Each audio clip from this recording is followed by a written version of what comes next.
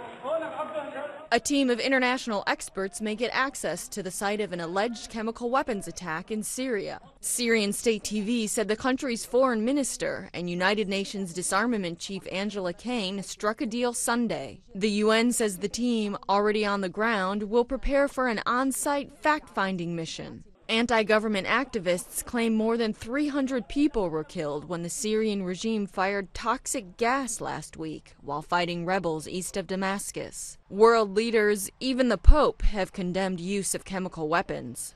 Everyone has seen the terrible images broadcast in recent days.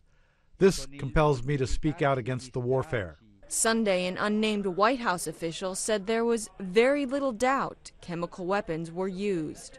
The alleged attack has renewed talk of the possibility of foreign military action, but the U.S. Defense Secretary offered no hints of a response. President Obama has asked the Defense Department to prepare options for all contingencies.